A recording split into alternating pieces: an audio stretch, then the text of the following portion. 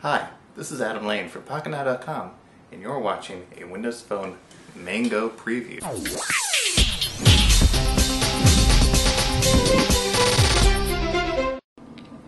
Next up, we're going to look at the People Hub, but really first I want to look at the Me Hub, well, the Me tile. So this has changed a little. We have our profile page, there's the latest Messenger or Facebook update. I can post a message, and I can choose which networks I want to post it to. Twitter does not show up there yet. I can check in. This is a cool new feature. This is going to let me check into local places and post it on Facebook or Live Messenger. You would think Foursquare would be in here, but I don't see it yet. And I can set chat status. Available. And look at that, notifications. This is where all my Facebook notifications are going to show up, and I can tap it to go to that section. And here's what's new with me. So that's still there. I can see the comments. Now the live tile will flip over when there's notifications. So it won't like pop up a little message at the top, but it'll show you what's new when somebody replies to something you posted or whatnot.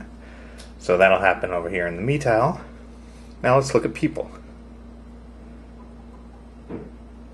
So here's our list. It changed a little bit. The search button is down here now, as well as the new button. And there's a little menu. You can get to settings, so that's a lot better. A lot easier to find the settings for the people. Here's a really good feature. Filter my contact list. Now this is not as robust as something that would, on Outlook where you can filter by all sorts of stuff, including categories, which would have been good. But we can shut off things that we don't really care to see in here, and then the contacts will disappear.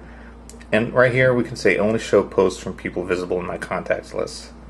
So if I shut off Facebook, their Facebook updates for people in my Exchange or LinkedIn contacts lists will still show up in the What's New feed.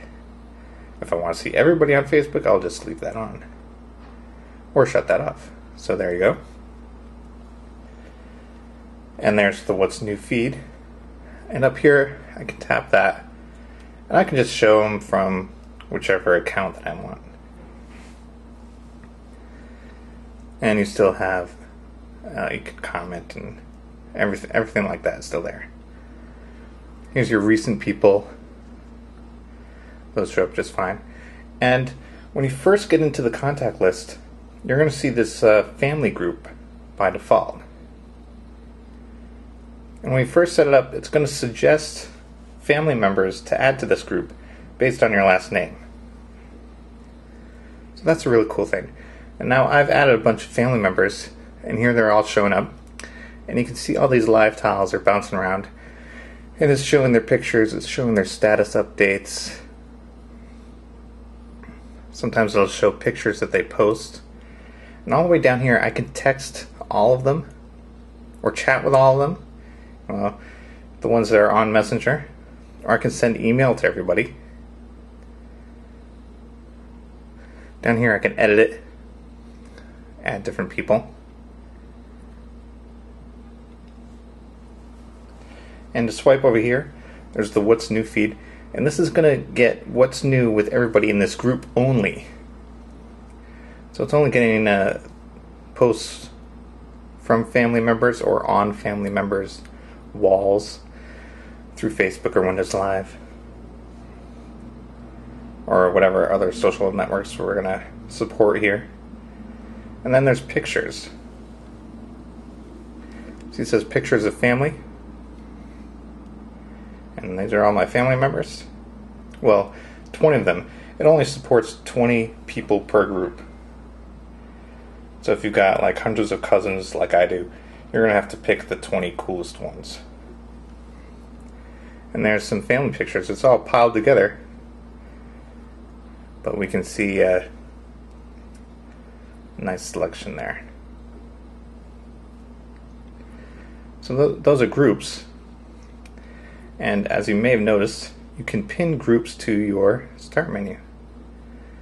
And here's some more groups, and you can see those are flipping around, showing new status updates, showing new pictures, showing little contact photos.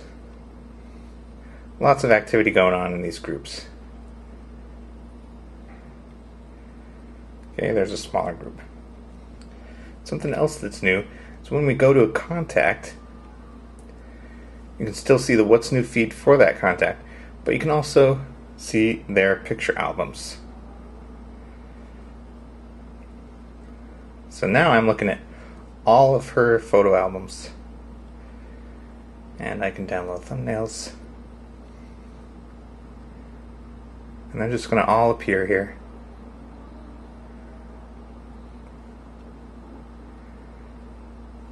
And you'll be able to post comments or add tags. There's a tag.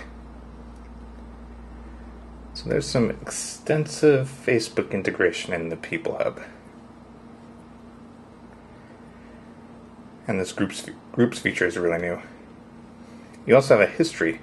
So this, for each contact, you'll see conversations with text messages, or Windows Live Messenger, or Facebook Messenger, or phone calls. You'll see all that right here, just for this person in the history. So that's about it for what's new in the People Hub on Windows Phone Mango.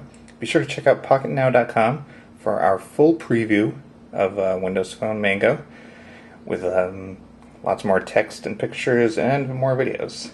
That's it for now.